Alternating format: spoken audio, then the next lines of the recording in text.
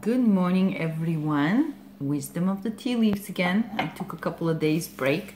Been kind of busy getting up extra early, so there's no time for tea leaves. I've had to drink my tea later and out there on the road. Kind of a bummer, but anyhow, I'm back now and I'm opening my package to check it out.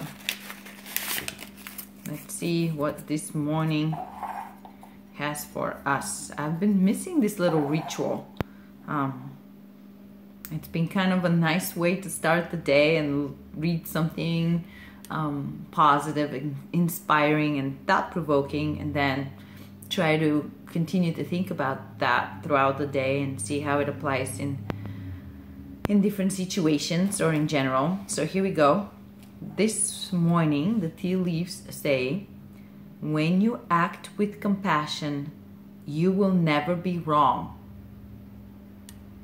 That's really groovy because I'm reading a book by Paul Bloom. He's a Harvard psychologist, moral psychologist, who makes the case against empathy. That is his book, The Case Against Empathy. But he is pro-rational compassion, and he makes the difference between the two, saying empathy is not always the best guide for our actions, and unfortunately empathy is the most exploited sort of emotional state by people who want to take your money. Let's say a non-profit organization who shows you a picture of a cute kid that's all snuffly and dirty and says, you know, you can help this kid for $35. So here you are, or empathetic, sending you $35 to the kid. Meanwhile, there's like a whole nation out there that's starving and struggling, and we're not really doing anything about it. Like, if we have more compassion, if we have rational compassion, we can think in terms of big picture solutions that we can help more people, not just be triggered by one situation and just respond to that one situation. And that's just one example, and how he draws the distinction between just empathy and rational compassion. And he says if empathy drives you to positive action, and it's a not just a reflexive action but a well thought out action, then you're okay. But often we're very reflexive. We just react. It's like, oh, and then we do something. And so people take advantage of us, and we put ourselves in situations that are not optimal, let's say. So interesting book if you want to take a look at it. So back to compassion.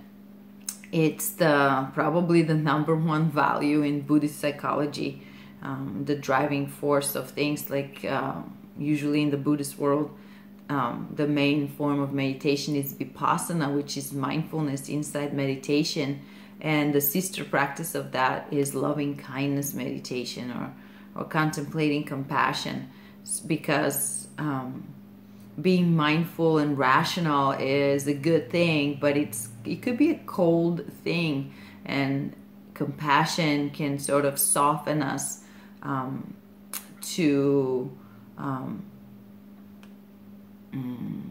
be more responsive where we need it and towards ourselves. So anyway, compassion, with compassion you will never be wrong.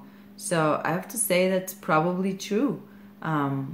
If you're compassionate, you can be thoughtful, and that means you're paying attention to what's going on around you and to the needs of others. And if you're rational with your compassion, then you can definitely be of help in a good way, and not just enabling people or putting band-aids on situations, but really contributing positively and productively and effectively in ways that are necessary, not just in ways that make us feel good or feel better for this one moment. Compassion is really about the other person and what they need, and sometimes what they need is not very pleasant for us to deliver, right? Anyhow, So back to Paul Bloom, he says empathy will drive us towards actions that will make us feel better at the moment about a situation, but compassion will drive us further. It's not about how we feel, it's what we're contributing to others and to ourselves too. Being compassionate to ourselves means taking good care of ourselves and understanding ourselves and honest with ourselves so we can be compassionate.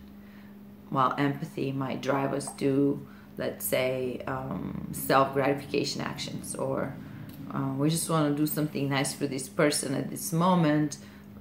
Like I can take my friend to get a pedicure so she feels nice at the moment, but I'm not really making her life better and helping her solve her problems that I'm making her feel terrible in first place. Anyway, it's an interesting concept. What do you think about it? Where do you stand on that compassion versus empathy? How do you see those things in your own life, and what are your own thoughts? Send me a comment, an email, anything you want. I love hearing from you guys.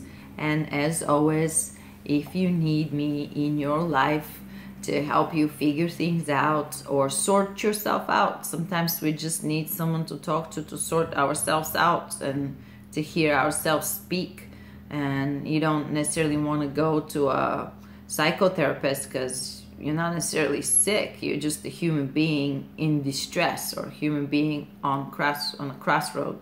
So give me a buzz. You can find me on ValentinaPetrovaConsulting.com, and I will talk to you later. Bye.